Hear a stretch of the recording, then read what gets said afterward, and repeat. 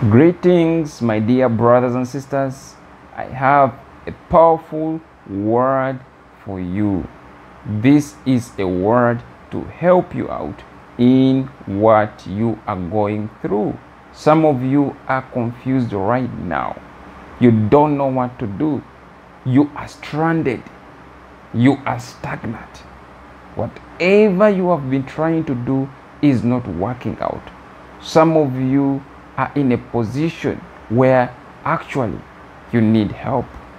You really need help. But I want to encourage you that the scripture says that God is your present help in times of need. Your family may not run to you, your rescue. Those that you think can help you may not even help you. But God himself is your present help. Why? Because he dwells in you. Doesn't the scripture say that you are the temple of God? You're the temple of the Holy Spirit. He dwells within you. He is your present help. If you want help from your friends, sometimes you have to call them. But with God, you just speak and he comes and he does the thing. Or you just speak a word and it's done, because God has given you the power and authority. It has been given to you.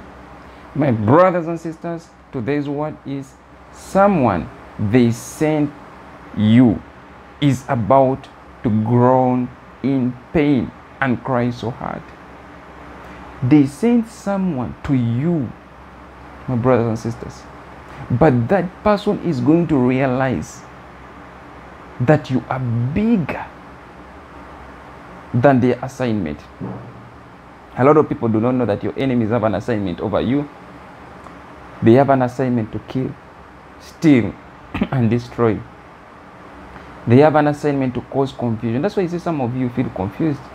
That confusion does not come from God. God is not the author of confusion. That confusion comes from the enemy.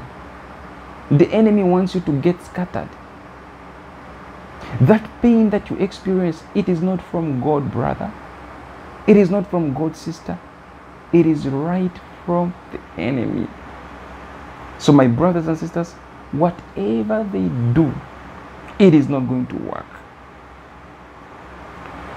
The pain that they are going to face, it is going to be unbearable. You are too hot to handle. Too hot to handle. They wanted to steal what belongs to you, only to realize that you have an encryption. You have a strong password on your life. You have Jesus in you. You have Jesus in you. And they cannot take what belongs to you if God is within you. I love the scripture that says that the name of the Lord is a strong tower. The righteous man runs to it and he is safe. When you run to the name of the Lord, you are going to be safe. Safe from counterfeit people. Safe from haters. Safe from narcissists. You are going to be safe from manipulators. Some of you, you have faced a lot of manipulation. In your relationships, your previous relationship, it has been a manipulative relationship. Actually, some of you, you have just gone through an abusive relationship. An abusive relationship. Some of you, you went through a lot of things. Molestation. But I pray for you that God heals you. I pray for you that God renews you. That God restores you back to your rightful place. My brothers and sisters, whoever has been sent to destroy your life, they will go back with a testimony. And the testimony will be like, you are too powerful for them. Some of them will not make it on their way back home, or on their way to destroy your life. They will not make it, because God has been there for you. God has always been there for you, and he will always be there. He will always be there for you. I'll give you an example of Egypt, where Egypt was so rebellious against the children of God. They did not want to let the children of God go. They had kept the Israelites in bondage, and God sent pestilences to attack them. Their firstborn male children perished. They had all sorts of calamities, disaster in their camp. While the children of Israel were flourishing, the Egyptians were dying. Remember, the children of Israel were in the same land with the Egyptians. But there was a way where the evil men were selected to die, and the righteous lived. Brothers and sisters, the enemy and his friends are not going to make it. There will be so much pain, whether it's emotional, physical pain.